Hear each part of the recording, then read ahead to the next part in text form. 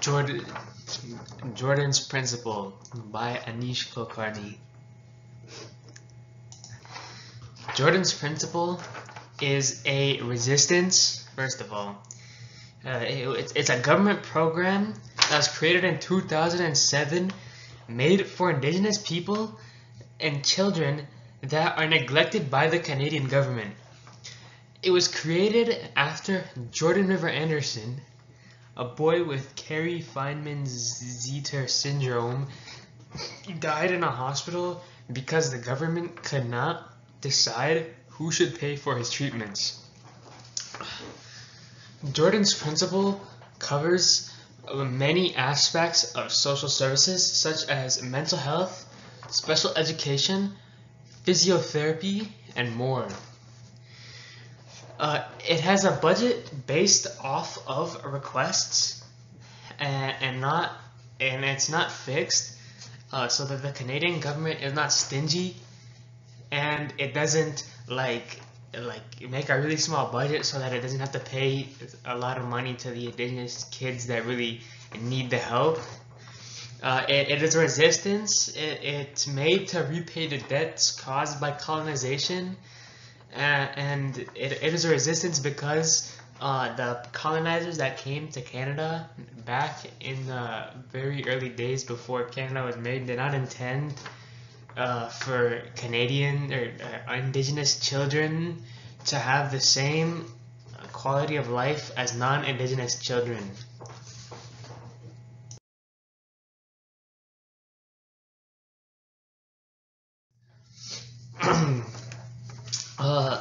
Second of all, importance. Jordan's Principle is incredibly important to many Indigenous children's livelihoods. It also helps us bridge the gap between colonizer and Indigenous people's standard of living. Jordan's Principle also helps us remember Canada's past. It is an effect of a racist cause and hundreds of years of injustices. It also is a bridge to the future, as Jordan's Principle is a first of many steps into the equalization of the qualities of life of non-Indigenous children and Indigenous children, and basically everyone in Canada. It is related to UNDRIP Articles 21 and 22. UNDRIP Article 21 states, Indigenous peoples have the right, without discrimination, to the improvement of their economic and social conditions, including inter alia, in the areas of education, employment, vocational training, and retraining, housing, sanitation, health, and social security. This relates to Jordan's Principle because, as I stated before, Jordan's Principle is related to Social Security, and Article 21 is talking about education and employment, which is part of what Jordan's Principle is trying to tackle. Article 21 also states, states shall take effective measures and, where appropriate, special measures to ensure continuing improvement of their economic and social conditions.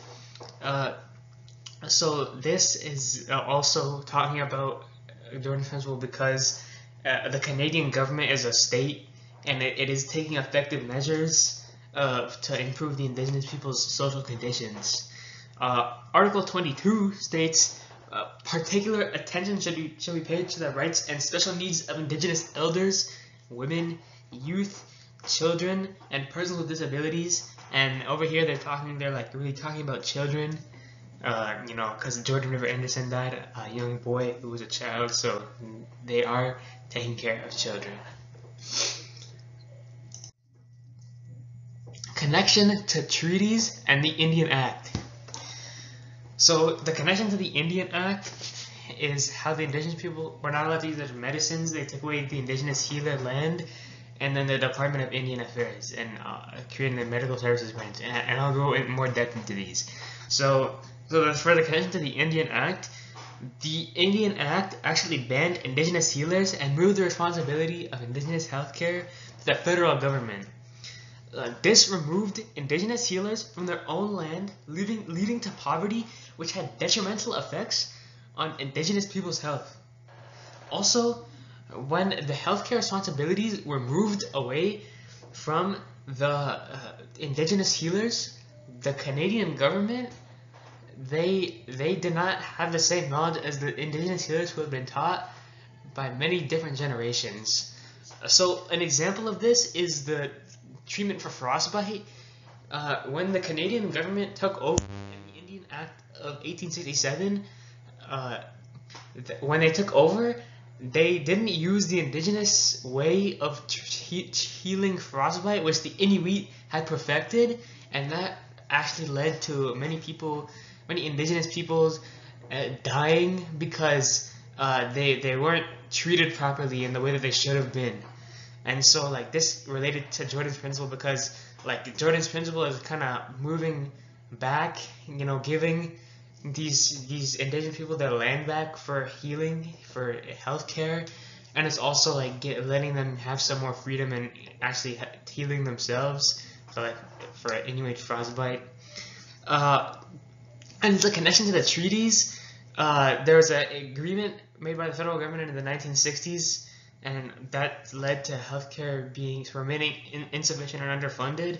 Also, there was Treaty 8. It described how every Indian agent on the Indian reserves had a medical kit, a med kit for every indigenous person to use, but there was only one.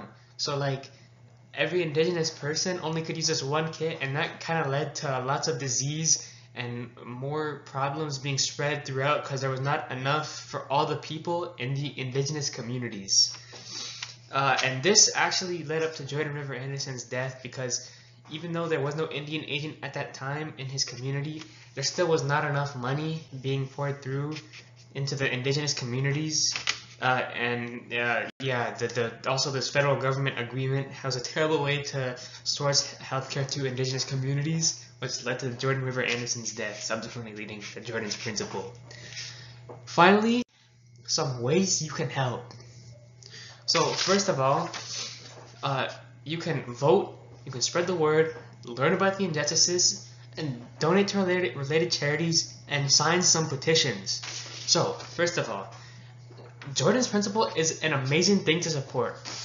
It supports millions of indigenous people's children across Canada.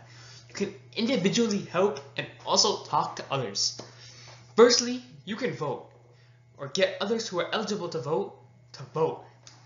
Voting in the right candidates can remove biases and other racist principles from our Canadian governmental system, which would help millions of indigenous people across Canada who have been wronged by the Canadian government and colonizers for centuries.